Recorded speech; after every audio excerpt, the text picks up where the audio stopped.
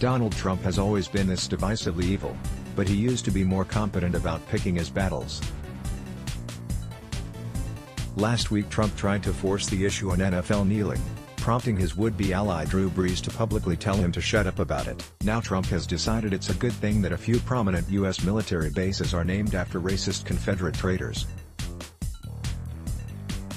It all started when Donald Trump's own hand-picked army chief floated the idea of renaming the bases in question, because they never should have been named after racist traitors to begin with. Trump fired back with this surreal tweet: "It has been suggested that we should rename as many as 10 of our legendary military bases, such as Fort Bragg in North Carolina, Fort Hood in Texas, Fort Benning in Georgia, etc.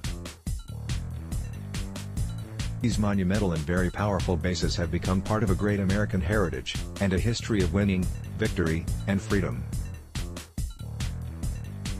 The United States of America trained and deployed our heroes on these hallowed grounds, and won 2 world wars. Therefore, my administration will not even consider the renaming of these magnificent and fabled military installations. Our history as the greatest nation in the world will not be tampered with. Respect our military." Here's the kicker: Donald Trump couldn't care less about the right and wrong of this issue. He only cares about the political impact on his own re-election prospects, but considering the current climate, this is a losing issue for him. He won't gain any votes by taking this stance, and he could lose some. Trump gets incrementally more senile by the day. Accordingly, the stances he takes are just as immoral and sinister as ever, but they're becoming more inept and self-defeating.